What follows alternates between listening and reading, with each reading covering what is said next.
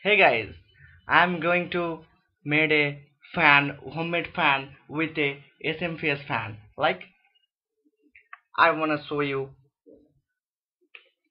this. This look like this. Okay,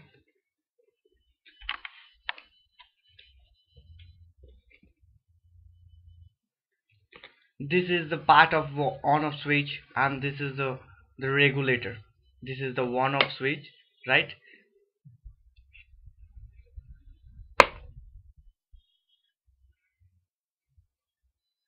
Okay, this is the on off switch.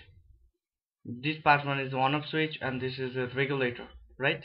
You increase and decrease of the speed, right? So how to make? There have a eliminator 12 volt eliminator and connect with this portion, each red and each black portion, right?